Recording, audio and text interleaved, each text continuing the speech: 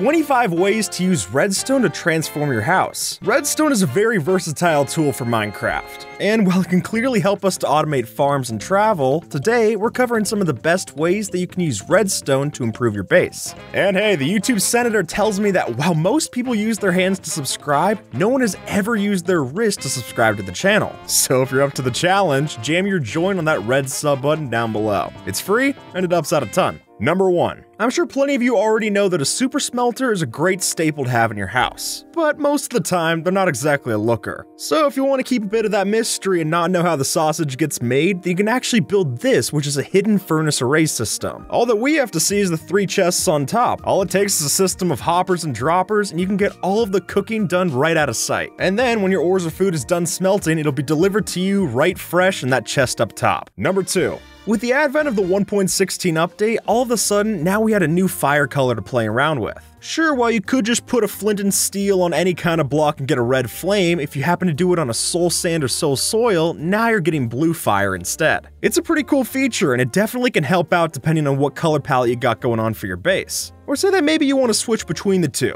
Well, no worries, putting together a switch system like this, we can have pistons move it at the flick of a lever to change it from regular fire right over to the soul variant. So whether you're looking to feel at home in the nether or home for the holidays, you can change your fireplace up just like this, and it's really not that much of a hassle. Number 3. When you're playing Minecraft for long enough, you're sure to accumulate a lot of junk, which is par for the course, but at some point you gotta get rid of it. And while stashing it in a forgotten chest or throwing it into fire is a nice way to go about it, no folks, what you need instead is a bouncy trash can using slime blocks. The way it works is simple. You place your items on the floor, you hit this button, and boom, they will bounce right up into the sky and get burnt to a crisp.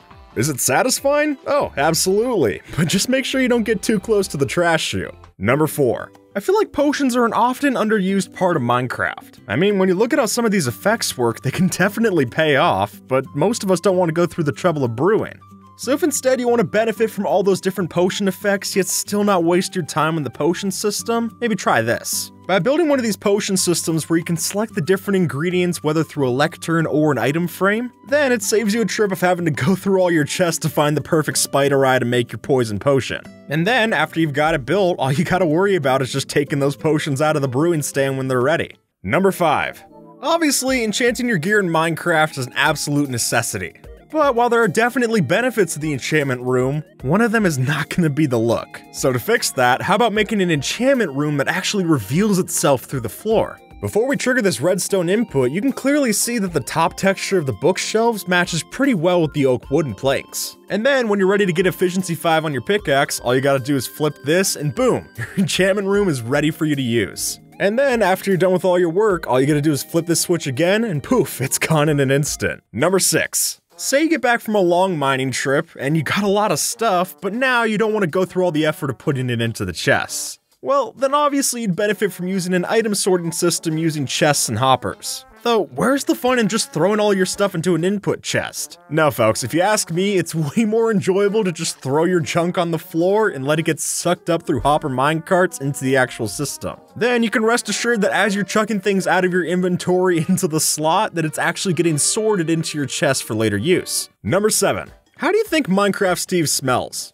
No, honestly, I mean, has anyone ever seen this guy take a shower? Clearly he goes down into the ocean for the update aquatic, but that's not exactly cleaning him. Which means that folks, to keep it safe for everyone and our noses, what you gotta do is build a properly functioning bathtub inside of Steve and Alex's bathroom. Using the recent feature of waterlogged stairs, all it takes is a couple of dispensers pointing into these from below, and just like that, at the flick of a switch or press of a button, you've got a fully filled up bathtub ready to clean you off. Number 8. Look, I love trading with villagers, but when I'm done with my business, I don't exactly want to hang around with them.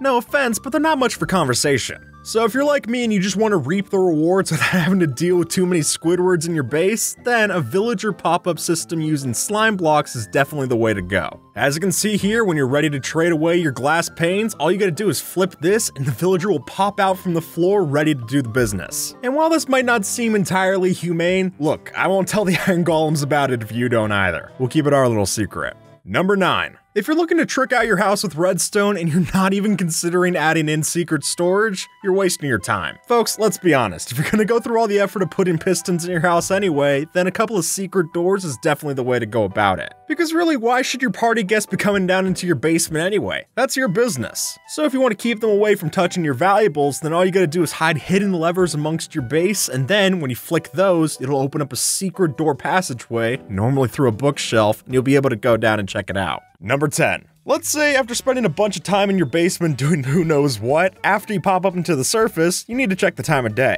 But let's be honest, a clock is boring, and not only that, it takes up resources and valuable inventory space. Not exactly a great deal. So if you're as fed up with these gold pocket watches as I am, then what you gotta build is a fully functional ceiling indicator clock. All you have to do to set it up is just put daylight sensors on some of the redstone lamps and then fully power the others, so that at night it's a moon and then in the daytime it's sun. Not only does this give a helpful visual indicator for when you actually come out of your basement to see the time, but also it's definitely a nice thing to look at. Number 11. Now let's be honest, infinite water pools are a necessity, but they can end up being an eyesore. So if that's the case, let's get a bit more creative for your kitchen. To make this work, all we have to have set up is that a dispenser will pour fresh buckets of water into your sink. And then as soon as you take one out, an observer will detect it and refill. And honestly, a waterlogged stair looks so much nicer in your bathroom or wherever you put it than some kind of big water basin. Number 12. Now, sleeping isn't very productive, but because of phantoms and insomnia, it oftentimes feels like a chore. I mean, you do have to do it, so if we want to keep looting while you're snoozing, then what you gotta add is a cat gift farm attachment to your bed.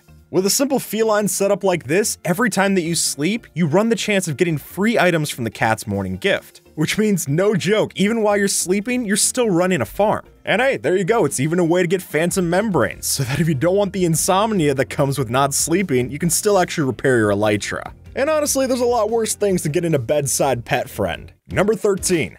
I'm sure you all know that smart homes are all the rage these days. So if you're looking to boost your Minecraft house's IQ points, why not try to add in a few of these automatic lights? And you might be wondering, how do these work? Well, the secret lies with this little guy underneath the floorboards, a pufferfish player detector. And because of the way this mob's hitbox works, as soon as you walk up and arrive, then it'll actually turn on the lights for your arrival. And you know what's even better? It could be tileable, meaning you could stack a whole bunch of these around the entire house so that whenever you return, the whole thing is going to light up like a Christmas tree. Number 14. The 1.14 update added a bunch of different tables to keep track of, which on the one hand is great. I mean, there's plenty of stuff you can do with them, but on the other, finding room for your crafting table and furnace setup was hard enough. And now you're telling me you have to worry about a stone cutter and a smithing table? It's just too much. So to keep up their utility without ruining your floor plan, a crafting table block switcher is definitely the way to go. Fortunately, because they're not tile entities, all of these can be moved around with pistons. So when you're ready to use the next set, all you gotta do is trigger this input and the blocks will get cycled around for the next rotation. Number 15. Showing off your base to a friend can be a great bonding experience, until you find that one greedy one. Yeah, you know the one. The player that always has a nose that they want to stick in every single chest you have lying around. So, to keep your privacy and take out the trash, so to speak, why not build a bit of a Trojan horse trap to do the trick? I mean, since they're already opening every chest anyway, it's not your fault if they just happen to find that one trapped chest that'll take them right down to their doom. Number 16.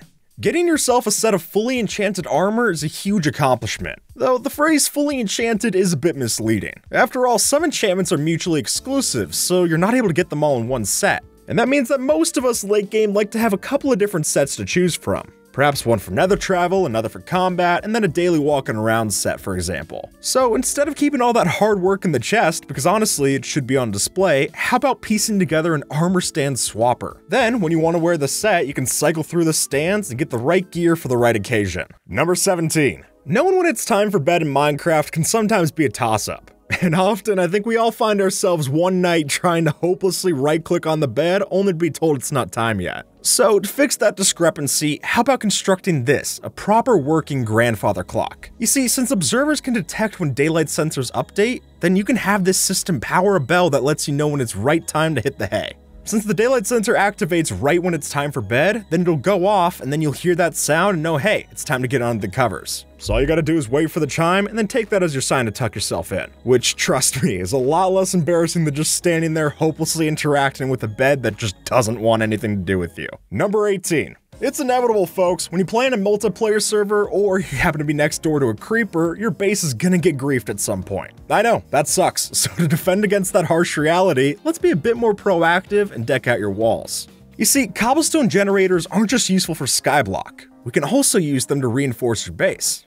By having cobblestone generators and pistons that are underneath your build, then as a block gets broken, it's only a matter of time before the piston pushes one up and it gets replaced. So whether it's a nuisance's pickaxe or a creeper's explosion, this is at least some way to keep your walls intact. Number 19. Look, we all know that redstone can make for some very fancy piston doors, but sometimes all you need is just some regular doors to do the trick. But that doesn't mean we have to go stingy on the redstone side. If you ask me, the perfect subtle fix for your wooden doors is to add a simple redstone setup like this. As you can see when we show it in action, regardless of if you stand on this pressure plate or the other one, both doors will open up in tandem. And then suddenly, getting into your house is just that extra bit easier, which I think is definitely appreciated. Number 20. Flying with an elytra in Minecraft is one of the most fun things that you can do in the game. But those wings don't always work well indoors, to say the least. But before you take off your elytra when you enter your base, here's a way that you still might be able to use it inside of your four walls.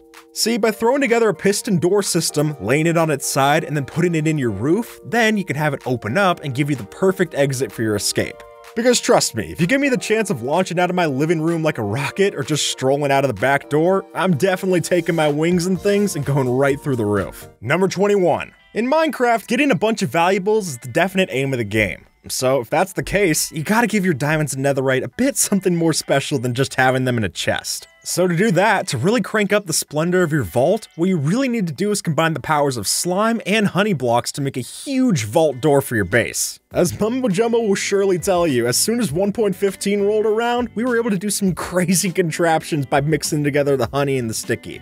And now it's time to put all of those to work inside of your world. Number 22. Unless the Homeowners Association is keeping your hands tied, most of us are building bases with 2 floors in them at least. And while I'm clearly an advocate for staircases, I've talked about as much, sometimes you don't want to do all that work. So of course, if we're talking redstone, we gotta mention a simple elevator system. Now, as far as which one you build, we've got a couple of different options. Whether that's slime blocks, pistons, some combination of the two, even a mini flying machine, you could do all of these different options and they're gonna work pretty well for your base. Really, whatever you choose, rest assured that it's gonna impress your guests a lot more than some measly ladder. Number 23. So while I won't exactly say you're wrong for just using torches strewn about the place, I will ask for you to at least consider this. Say one day you're showing off your base to a new friend. You both enter into the foyer, because yeah, you've got a foyer, and then as the sun sets behind the mountains, you flick a switch and bam, pop out chandelier. Whether it's glowstones, sea lanterns, or even redstone lamps in some cases, this is fully capable of giving you a way to throw in some lighting to your base, and I'll add, give quite the show as well.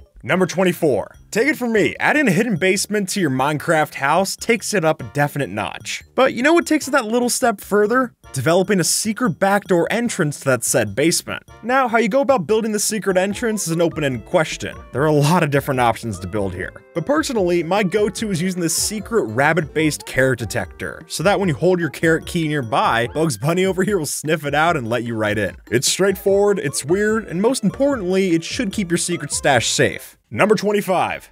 Now, we've talked a lot about how great it can be to reinvent and improve your Minecraft house with redstone. But what if we took it that one step further, got a bit more meta, and built the entire house out of redstone? Now frankly, this can get a bit crazy, and the redstone is complicated to say the least. But being able to have your house both built and then retracted entirely through redstone systems, that's a sight to see. And sure, as you can see from this time lapse, it does take some time for the whole process to be done. But folks, Rome wasn't built in a day, so getting an entire house done and dusted in a few minutes seems like a good deal. And with that, folks, power that red subscribe switch down below and have a good one. All right?